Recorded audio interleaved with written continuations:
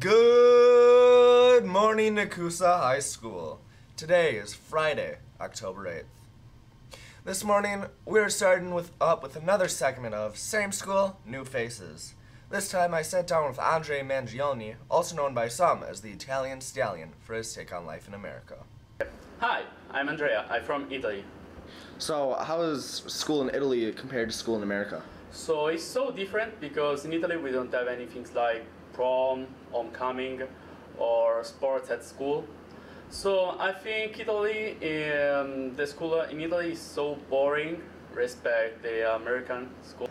How is life in America compared to life in Italy? So I see people have more comfort with themselves, respect in Italy, and are more easy with people, yeah.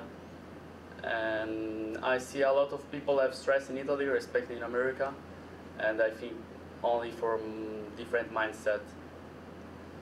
So, where in Italy are you from? So I'm from Milan, the north of Italy, and it's the city of fashion, Milan. Did you play any sports in Italy? Yes, in Italy I played a lot of sports. My last sport, it was volleyball, and I love this sport. And before volleyball I played soccer, and in fact in America I play soccer. Okay.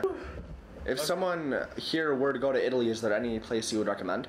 Yeah, so like Milan is the city of fashion, and for visit a lot of shop for this, or like Rome, because there is a lot of beautiful place for art and everything, or Florence, like it's the city of the art in Italy, Florence.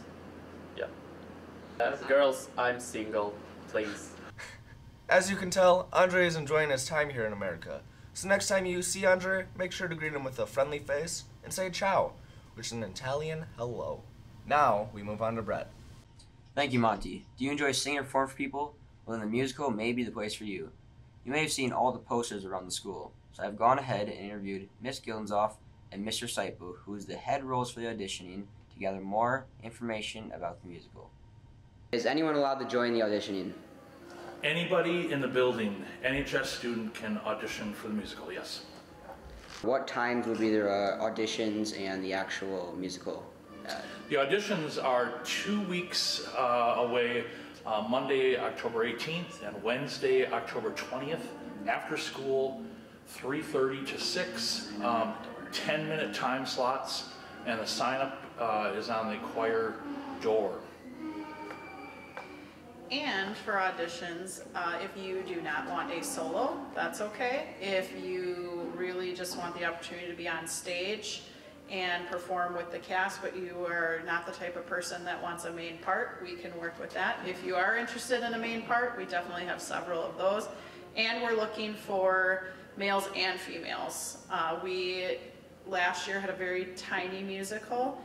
This year it will be a little bit bigger, but we really want people who have not considered the musical in the past to come out this year and get involved so that we can start building the musical back up to what it was before COVID. What are you really looking forward to the most throughout this musical? What I think we both look forward to is the camaraderie and the family dynamic that comes from the musical.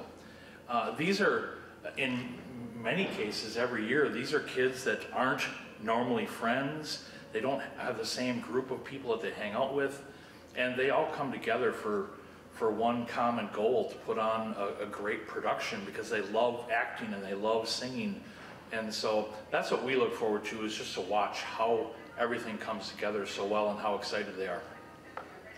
I would agree with Mr. Seipel. I really get excited about seeing everybody get their big moment on stage, and seeing a lot of people who are maybe not super involved in other things around the building, or are kind of shy, or whatever it may be, but they come out of their shell and are in the show and on stage, and just really excited to be there. That always just makes me really excited. There was the interview of Miss Gildenzoff and Mr. Seipel. As you can see, the musical will be a very fun environment for all students. Even if you are not going to try out for auditions, you should still attend the musical from March 11th through 12th. Now to Brayden Richardson with cross country. Today for sports, we'll be taking a look at cross country. So far this season, the team has had 7 meets. This week I interviewed one of the coaches, Miss France, about how the season is going so far. Here's what she had to say. How has the season been going compared to what you expected? So far, it's been pretty good. We started the year when I took over in May with 3 athletes, and right now we have 6, so that's a huge improvement. As far as times go, we've had people dropping like crazy, from 4 minutes over the course of a couple races to a couple seconds here and there, but they're working really hard, which is awesome. We're small, but we're mighty. What does a normal practice look like? For us, our senior leaders take the kids out and lead them through some active warm-ups, high knees, toe touches, stuff like that, really get our legs ready to rock and roll. And then it kind of depends on the day. If we're going to do a speed workout, we do a warm-up, some quick turnover, and then a cool down. We have long runs. Just all really depends on the meet that we're kind of training for that week. And how long has it been since Nakusa hosted a meet, and what does it mean to have one? It's been 7 years since we've had a home meet, so this is a really big deal for us, not only because it's been 7 years since we've had a home course, but we also get to host conference next year. So this has kind of been us testing the waters, helping reestablish what our cross-country program looks like, and then getting us ready to host conference and a pre-conference meet next year. So it's definitely the first stage in the building blocks. Thank you, Miss France. Like we just heard, we hosted the first meet here in 7 years. Hunter Kells took first in the boys race with a new PR of 18:47, as the rest of the team set new personal records as well. The cross-country team has 3 meets left. If you're interested in watching, they run Saturday, October 16th in Boston. Now on to the pledge. I pledge allegiance to the flag of the United States of America and to the republic for which it stands, one nation, under God, indivisible, with liberty and justice for all. Happy birthday today goes to Juan Torres. Tomorrow is Mrs. Kaminsky, and on Sunday it's Caden Pepper. Today we have a varsity football game. On Saturday we have a volleyball varsity quad at Athens at 9 a.m. Cross-country invite at Christmas Mountain at 10 a.m. and soccer versus Adams Friendship home 2 o'clock. Week B clubs at lunch for today is Key Clubs. If there are any juniors interested in taking the PSAT on October 13th, please sign up in the counseling office. There are 2 more spots available.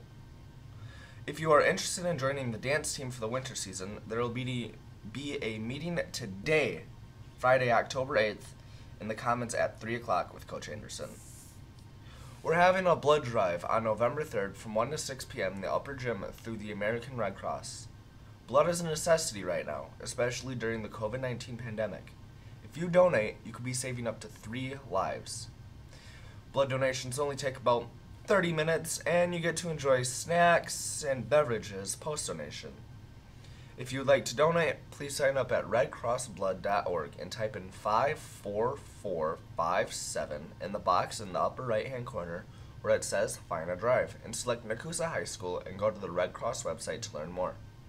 Thank you for supporting the Red Cross and NHS Student Council. Please let us know if you have any questions or concerns.